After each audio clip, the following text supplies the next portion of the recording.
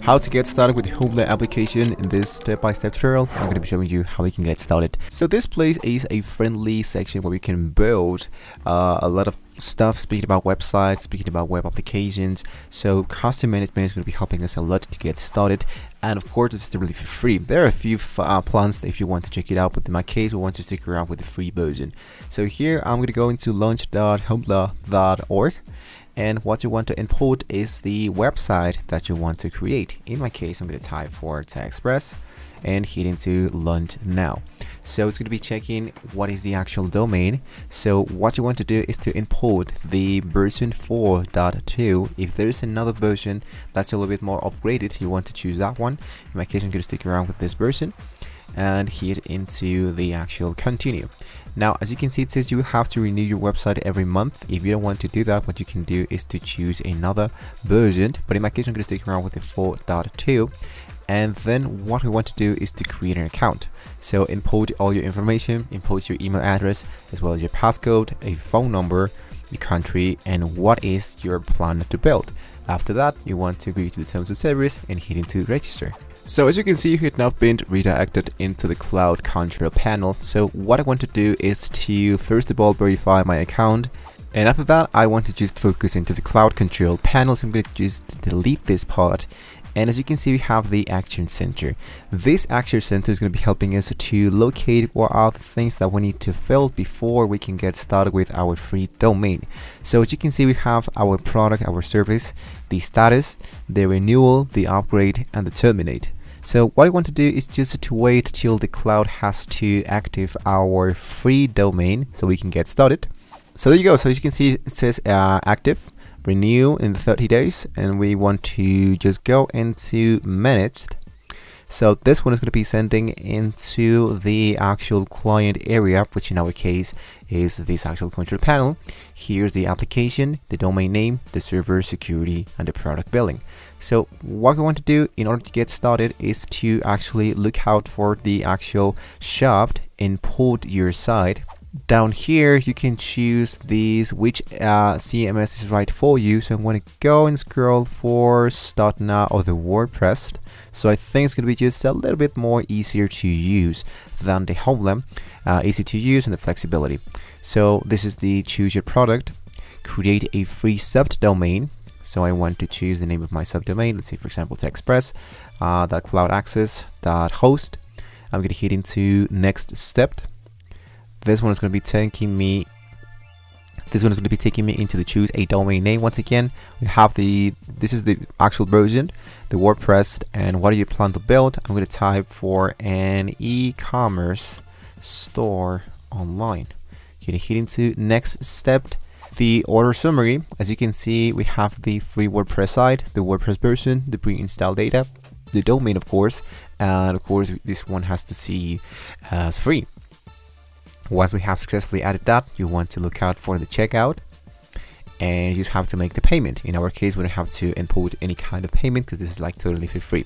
So here's my checkout, the free order. Let's stay in touch. Do you want to leave it into no if you wanted to, or yes, whatever you wanted. You want to agree to the terms of service, and after that you want to agree that you're not a robot and complete your order. So I'm going to just move on into your cloud control panel so I can start building without any restrictions. So as you can see now, I'm into the dashboard of WordPress. If you have used a WordPress before, you don't have to worry about that. But if you haven't used it, I mean, it's exactly the same thing. Just focus into plugins. And here into plugins, there's a lot of actual stuff that we can download totally for free. So I'm going to go into add new.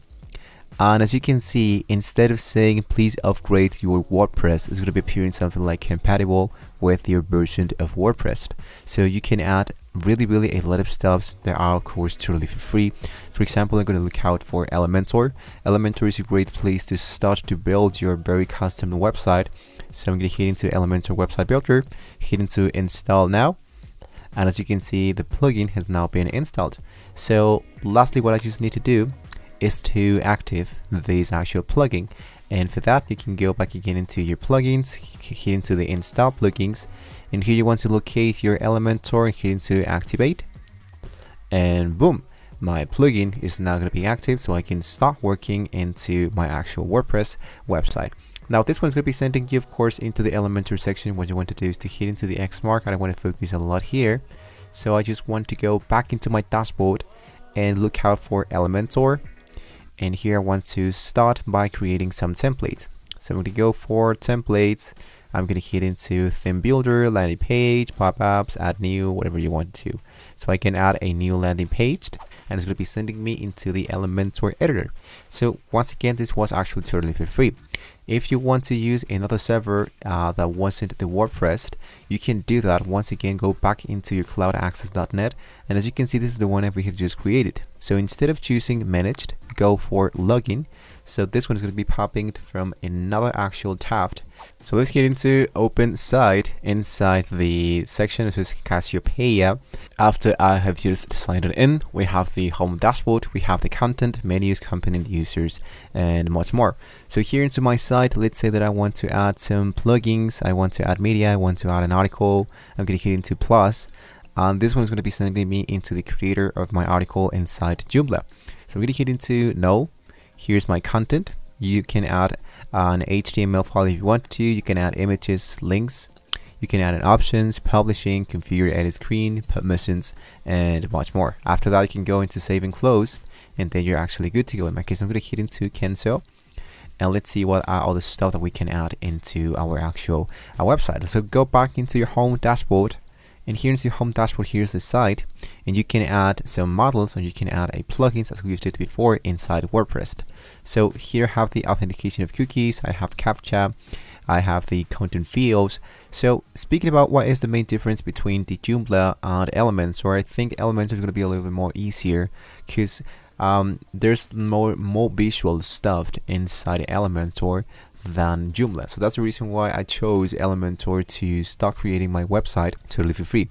And here you want to change the title, you can change your link, you can use another image, and voila. After that, hit into published, and this actual host is going to be creating a landing page. So if I hit into have a look, it's going to be popping out a new section of how it's going to be looking my actual website. So with that being said, guys, this is how you can get started by creating a free website using Joomla or Joomla. You have actually two servers, the one that is actually from Joomla and the other one is from the WordPress. Both of them are totally for free, and the process, as you can see, it was exactly the same. So you don't have to worry about if you don't know how to use Joomla, you can use WordPress as we did before here.